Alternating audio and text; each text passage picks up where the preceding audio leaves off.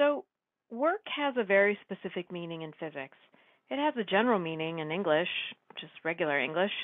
It means all kinds of things, actually. Something, what's work and what's not work. But it has a very specific meaning in physics. So let's talk about that meaning in physics.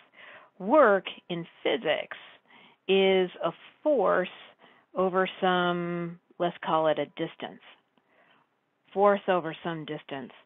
So one thing that's not work, or work equals zero, is just holding something in place. So equilibrium is an example of work equals zero.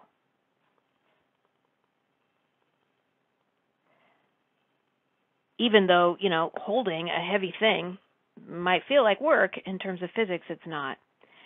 So that's sort of one example, the easiest example of a force along some distance. But what if you have a force that's in one direction and the displacement of the object is in a different direction? Then we have a more general statement, and the more general statement is that you have the force as a dot product with some displacement d. So a dot product means if you have some force, let's say that goes this direction, but the thing actually displaces from point A to point B, then the displacement vector looks like this. And you want just the component of the force that's along the distance, or the component of the distance that's along the force. But however you slice it, if this angle is phi, the dot product is going to be f d cosine phi, where phi has a specific meaning now. Phi is the angle between them, not some other random angle, but it has to be the angle between the two vectors. But now, what about if the force is changing over the path? What if, in fact, there's a little bit of force and then a lot of force, right?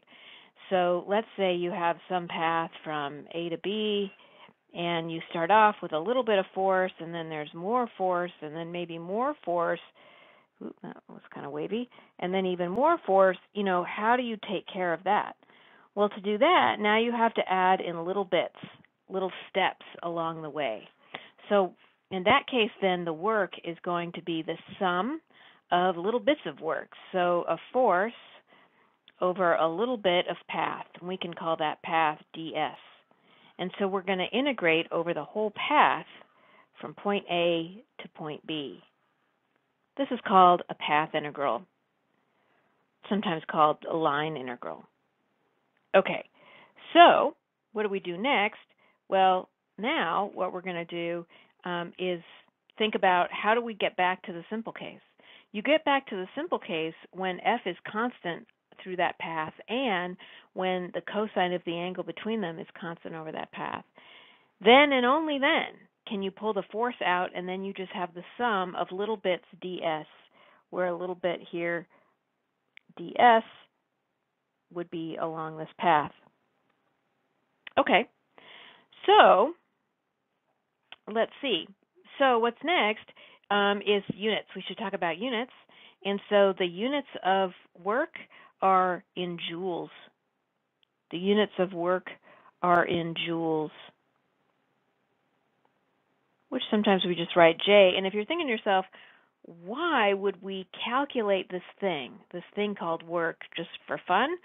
No, not just for fun. It tells us something incredibly useful about the system if we calculate the net work. So stay tuned.